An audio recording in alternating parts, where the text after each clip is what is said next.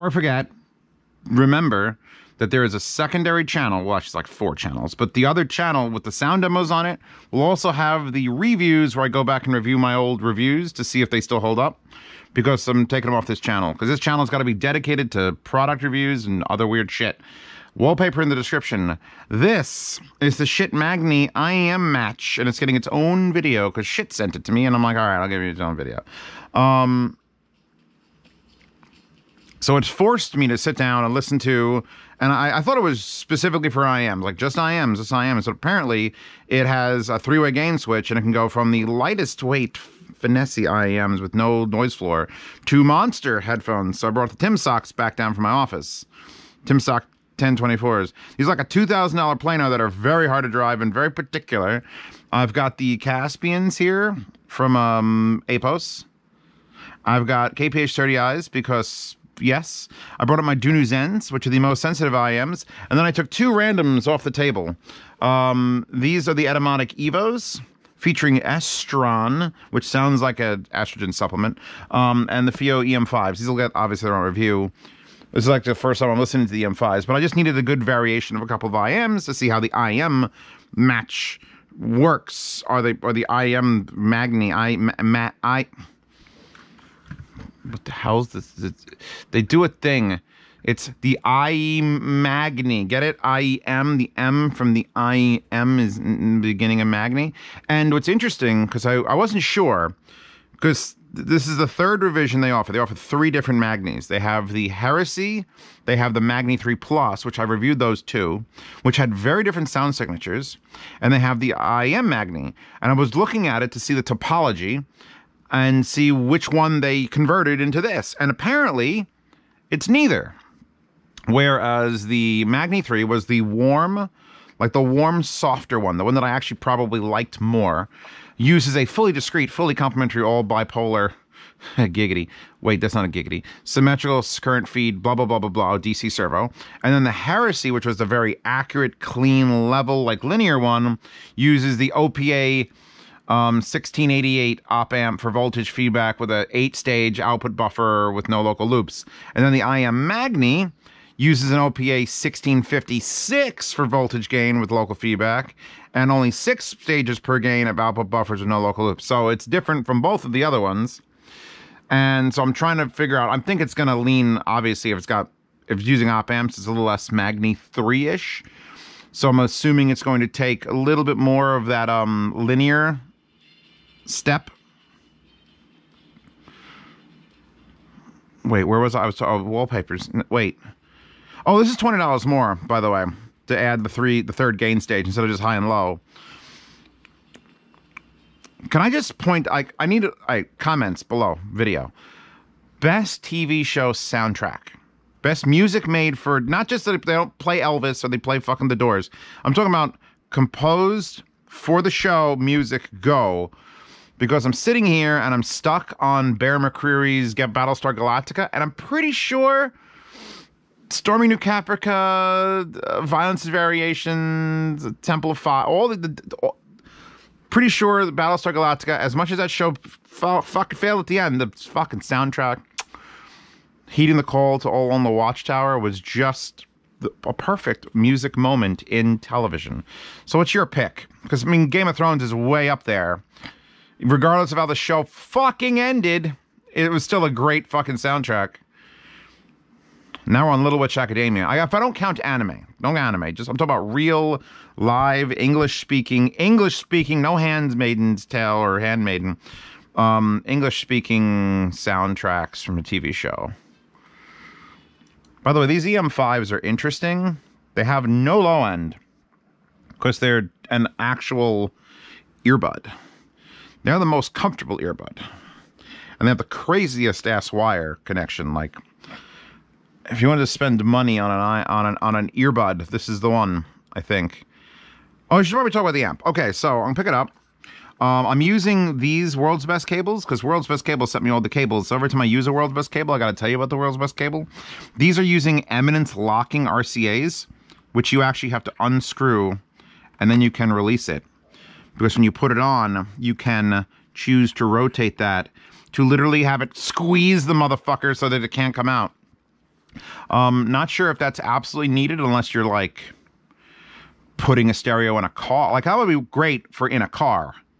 And he's like you have subs in the back and you just don't want it to rattle off for driving. So there you go. But yeah, link to these specific eminency, real thick, soft cables. Plugging actually and feeding out of the Matrix Saber 3 DAC, which is like a $3,000 DAC. And I said I wasn't going to do $1,000, but it's got a touchpad of glass in the front and it's beautiful. We'll talk about that later on in another review. In the meantime, this has the basic Magni layout. Power plug, there's a big old power brick chunk down there, 16 volt AC. You have a rear-facing on-off switch, which doesn't bother me so bad on a unit this small, because the odds of you not being able to reach back there, you'd have to shove this under something specifically. It gets kind of warm, which is not very Heresy-like. That's another thing. It's because now we're back to a little bit of warmth in the actual unit. Not quite Magni 3 hot, like temperature hot, but not Heresy like ice cold. So it's kind of like a middle ground, I think, in sound too. As far as like adding warmth and adding soundstage. The Magni 3 Plus was a lot of that. The Heresy was like very, very linear and cold, and the unit itself was cold. And this is sort of like just warm to the touch, and I can get it. Back to the exploration of the fucking thing. Power on off in the back. You have a output so that when you unplug the headphone, you could have this go to feed speakers. It's a pre-out. It's fine. I don't know why you'd use it really. In something like this, why would you bother passing through? Just get Y splitters and control the volume elsewhere. Just my thing. I never even test these. You just once you plug this in, that's off. You unplug it, it's on. At least that's how I remember it working. I wasn't going to set up a whole fucking thing on the desk. Here's your gain switch, which, if you did use the other set of RCAs, would be very difficult to reach and control because you'd have to literally pick the unit up to be able to articulate it up and down. Because at least with it open, you can do that one finger here. That's the lowest gain, medium gain, high gain. By the way, this swing in decibels, if you read the website, because what you're paying for with the extra $20 is somehow different internals, but you're paying for that three-way gain switch. Because usually the gain is 0 and then plus something. And this has 0 plus something and also minus 10. So the minus 10 is for the most sensitive IEMs. My Dunu Zens, which are my most sensitive headphone IEM, you name it. This thing is my like stethoscope to amplifiers. I want to know how much this SMSL HO200, how much noise floor it has. Plug this fucking thing into it. Pause the music and turn the volume up and down. Did that get scratched? No. Turn the volume up and down, then flip the gain, and turn the volume up and down, and flip the gain, and turn the volume up and down. Okay, this is noisier, this is quiet. That's how I judge, literally with this one product. So when I plug the Dunu Zens into this, low gain, dead silent. You can't hear. You pause that, you turn the gain all the way up, all the way down, you hear nothing. Medium gain, basically the same difference. There's a hint of something at like the 2 o'clock, 3 o'clock. It's like, am I hearing that? Or am I hearing the actual scraping of the volume knob on the pot? Couldn't be sure.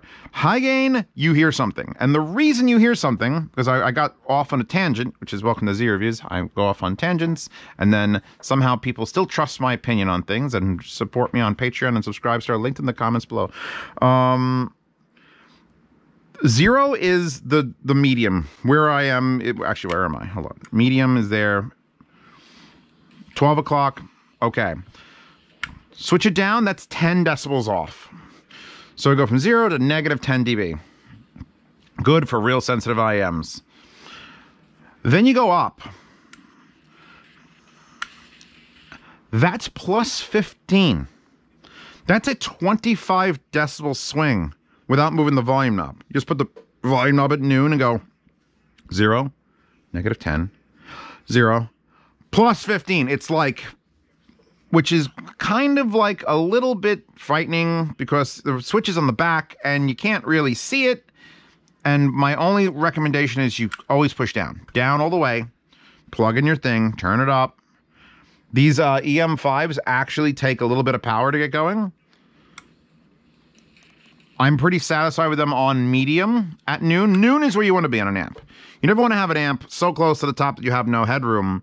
And you don't want to have an amp where it's so low to the bottom where you're actually still where the pot hasn't leveled out yet. So you always want to be roughly around halfway. On whatever you're amplifying, speakers, headphones, you know, pacemakers, you want to be like 50% up. This way it's too loud, you go to 47. It's too quiet, you go to 53. You don't want to have to go to like 90 to make it the right volume. If you have to go to 90 on your amp constantly, you need a bigger amp. That's the rule. And I was really, with the headphones I have here, the Caspians, which I haven't reviewed yet, those are the A-Post, new baby boy. Those worked just fucking fine on low gain at noon. On the -10, Caspians worked fine. But the KPH30i is going, okay, those will probably work at low gain. Nope, medium. Those need a medium. Tim Socks, you need maximum gain. And then the 3 IEMs, the Dunu Zens, are definitely a low gain IEM. You don't want to high any more than that. These Automotics actually take a little power. These Automotics, I was running these on high fucking gain. Because there's such a small little opening, they're squeezing it through. And now I'm just living in these EM5s, which have no bass because they're a, what's it called? Look at that fucking wire though, with the wire that can, like, it has a rotating locking collar for the connector. Like, why can't headphones have literally that? When I get to the review of that, I'm just going to be like, this is the best connector system. Cool as fuck. Why does every other headphone come with one wire or a whole of the wire? Like, Odyssey should have that system. What is it? Anyway, IEM match. Let's just get it over with. Do I think it's worth it? If you're already in the market for a Magni, which is the made in Texas, American made. Texas, by the way, is in America. Sometimes you have to double check that every once in a while. But the Texas made Schiit Magni, you might, even regardless of you like, oh, I don't have a need for IEMs, Zeos, you might want to get this anyway. This specific one. Spend the extra $20. Because having a low gain setting, a low gain setting that has absolutely no noise floor, can be beneficial because you don't know which headphones are going to come out of nowhere and be like, by the way, I don't need that medium shit where it's loud here. I want it on low and turn it up. Now, if you can control your source, like you can here with a fucking touchpad on the glass, and literally lower the volume, which is so cool. It beeps, by the way, like a piece of medical equipment. Then you can sort of get away with having, if you have the Modi DAC, which is just fixed output, and you want to go lower, then you're dealing with just a pot at the lowest level. But if you have a non-fixed output, you can just get whatever. I still would recommend this just to get that lower 10 dB down.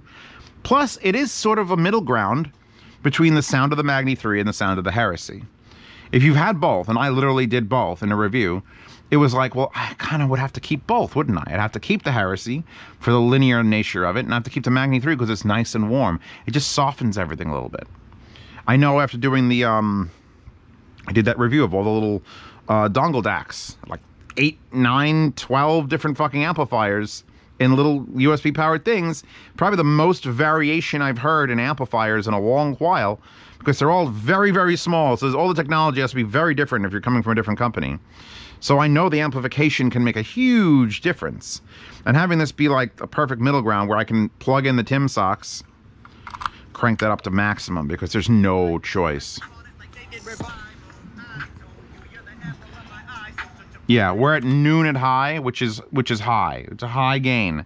And the Tim Socks are doing okay. I like the Tim Socks here because they really don't like super linear amplification. They're $2,000, and they're probably the most linear headphone I've ever touched. And if you put them in a very boring amplifier like an A90, they are just sterile. So when I plug them into this, and I'm actually sitting here listening to Eminem or Korn or Red Hot Chili Peppers, but the string quartet version because it's actually well recorded and not garbage. Very 90s playlist right now. This is an enjoyable listen. So it might take the full draw power of the goddamn Tim Socks to get it out, but there's definitely a lean away from linear and toward just a little enough fun and warmth and smoothness that it's like, okay, pleasurable listening experience. That's basically all I have to say about this amplifier. I do want to listen to these more though, like a lot more. Chromatics, The River. I'll skip ahead a little bit.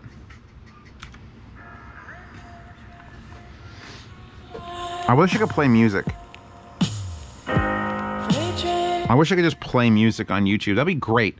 But then I'd get demonetized and blocked and then never... Once your shit's demonetized, YouTube has no reason to promote it. Because if you can't put ads on it, then they can't put ads on it, then they can't get paid, and I don't get paid. No one gets paid, so like, why bother? Why show this more people to use more of our bandwidth? YouTube's got a real... It's a business problem. It's a business. It's a usage and business problem. Anyway, that's it. I'll link to all the things I tested with this. I'll link to this. I don't think this is on Amazon. I think you have to get this direct from Schiit. For the specific version, I'll check. Link to these fucking bizarre eminence locking world's best cables. These are actually not that expensive. I thought these would be the most expensive ones they sent. Those KTE ones with the super lightweight plastic, those are way more expensive. Those are like $170 a fucking set, and I almost puked. But these, which are like, these make me feel like a serious audiophile. Like, oh, I haven't screwed my RCAs in to lock them. They'll link to those. I'll link to this on APOS. Pretty sure APOS sent me that Matrix, which is a DAC that's expensive. I totally wouldn't do it. That wallpaper in the description. Like I said earlier, Patreon and Subscribe Star if you like this channel. You get to see reviews early for $5 a month. You get to participate in yard sales for $5 a month. Shit's probably not going to ask for this back. I'm not. I probably won't keep it because I've got a ton of other headphone amps. Like literally, it doesn't, not a metric ton, like a Lego ton. That's a specific amount of weight that can do IEMs at least as well as this. Unless I brought this to like a fucking sitting room where I just sat there to do IEMs. No, I don't need more places to play music. So this will probably end up in the yard sale. 1st to the 10th of every month, things that I have been sent by companies or purchased myself, or people actually who are like, I don't need this, so I want to just take my old stuff. I'm like, sure. Donate to the channel. Go in a yard sale. 1st to the 10th, I will ship international if you pay half the shipping. Bidding starts at 0 on 99% of the items. There's some really bulky items that I sort of minimum thing on it. But so see reviews early, participate in yard sales, access to the sound demo archived, YouTube back to YouTube being YouTube, and lawyers being lawyers. 200 of the sound demos disappeared off the internet. It's not worth re-recording them, or I can't re-record them, or I can't edit them hard enough. So now all those sound demos are located in a private Telegram channel that is specifically for $5 patrons or higher. You can get to those, all the modern sound demos, things that have been done in the last month, or 2 months, I should say. I have all those sound demos, at least the audio from them, uploaded in FLAC, so there's no compression at all. My old sound demos, I was compressing to MP3. Anything new since I moved to this house, basically, or the last few months, has been FLAC recordings, so everything's uncompressed, lossless. You can get that there. $10 a month gets you the behind-the-scenes private Telegram chat, which if you're trying to ask me questions, you can ask me in the comments. Maybe I'll see it. Especially if I'm going through there looking for who's got the best TV show soundtrack. Not movie soundtrack, TV show with live actors. Am I limiting it to live actors or cartoons too? I guess cartoons would count. Maybe. Like Family Guy doesn't have a great soundtrack or anything. It's not like 3 to ding, ding, ding. It's Samba. So the $10 a month chat will get you into a private chat with 300 other members, which means they're paying my mortgage. And I answer any questions they want, just at Zeos Pantera when you're in there. There's also a private swap meet associated with that you're in for life. That if you join the $10 chat, you can talk to people, you can ask me questions. And if you want to trade your gear with just people who have been $10 patrons of mine, you can do that because they're pretty trustworthy. After that, there's Hi-Fi Guides and the Hi-Fi Guides forum. The forums are blossoming and have developed their own little, like it's great because all reviewers, like, we don't care. If you're a reviewer of a thing, we put official post for an item. You show up, you comment on it. If you have a review to post, post your review of it. Got a nice discussion going. We try not to be, we actually aren't sponsored yet. That site is like, I'm just paying for it out of pocket, which is fine. Thank you to my patrons who are actually paying for that, even though I don't specify that. Yeah, that'll eventually get sponsored. We're going to try to keep it away from, like, expensive cables, although I wouldn't mind world's best cables, because even though some of these are pricey, they're not as pricey as they could be if they were in the audiophile space. and wallpapers, and that's it. I'm done. First review of the day. I'm going to clear this up. I might do some more IEMs. I might do a couple amps. I'd like this whole pile has to be fucking done. I did 1 out of 5, and there's like 5 more over there. So I'll come back every 2 days. It used to be every day. Then I lost my mind. Every 2 days on Z Reviews, a new review. There's also an unboxing channel, which I unbox every other day, just because I just get so much stuff. So unboxing channel every other day, cooking channel every week or 2 weeks, depending on if I remember to release one. I live stream on Twitch. I don't want to say that word where the closed captioning can hear me, because then it'll be like he said the bad word. Twitch. Yeah, that's it. I'm good. You good? I'm good. You're good. We're good. I'll see you in 2 days.